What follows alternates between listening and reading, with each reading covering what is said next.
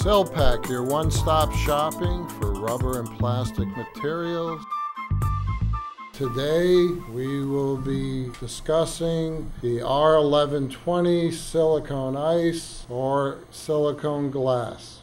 This is a very clear 10-to-1 mix ratio, and we are now preparing a box with a smooth piece of plastic in the base, in which we will pour this liquid against, with the results of a clear sheet or pane of glass. This is used in the theatrical industry as shattered glass. It can be used in piles, it can be glued onto people for the effect. As you see, we take a box, we taped it together. We shall now pour 10-to-1 mix ratio by weight or volume of the R-1120 AB. As you can see, it's a very clear material. We want to make sure that we stir it well. There is no pigment in the catalyst, so we do not see a change of color when mixed properly. In this case, we will mix it till we see a translucent aerated mixture. This will tell us that we've done a good mix. Turning the container, mixing the sides, pulling the material from the bottom up to the top. About a couple-minute mix should do us well here. Silpak's products, we've been making this material for many years, and we're the forerunner of the industry for clear glass or shattered or cured ice. We are now pouring it in a thin stream into the pan of the plastic. Pouring from above allows a stream to fall through the air, and some of the bubbles will evacuate themselves.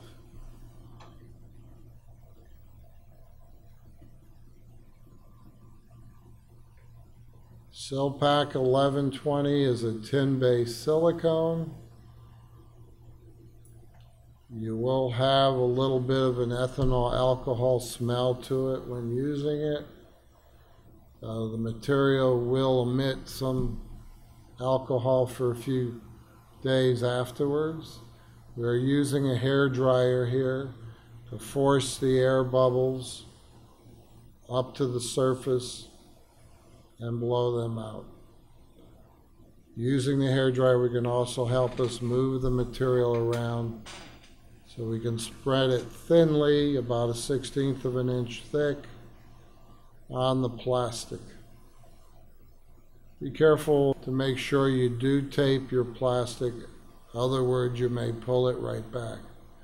Some time has gone by and you now see many less bubbles apparent in the material. As the material cures again, all these bubbles will alleviate and go away. We set it aside to the next day. We now pull the sheet of plastic, and the result is a clear pane of glass. This material fractures very easily. And you can break it up into shards with no major difficulties. A pair of scissors will cut it. Today we will actually apply some of this to the face of our contestant here, Chris. We've got some blood, we've got some MA200 silicone contact adhesive, it's a medical grade. We've got some solvent to remove it afterwards. We've got the scissors to cut the pieces of silicone into shards of glass-looking pieces. We're now going to ask Chris to hold his glass while I apply the adhesive to his face and glue it in place. MA200 is a silicone medical grade adhesive. It evaporates very quickly, so it creates a very quick tack.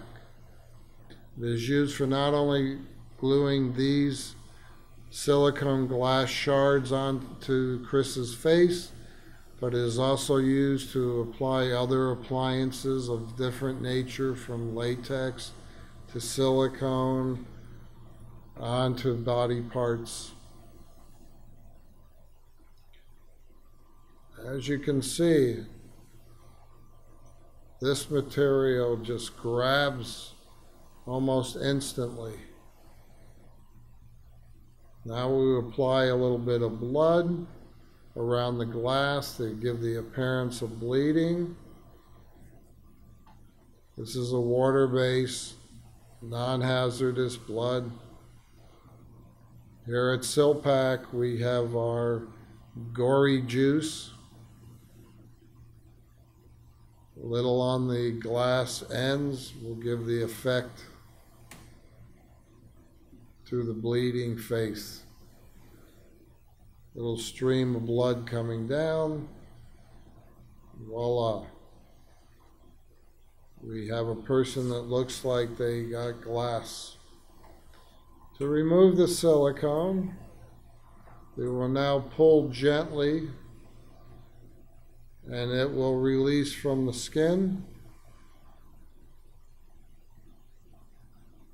A little rubbing alcohol, or we use this brush cleaner, which is a citrus solvent, will clean off the remainder of the adhesive and blood.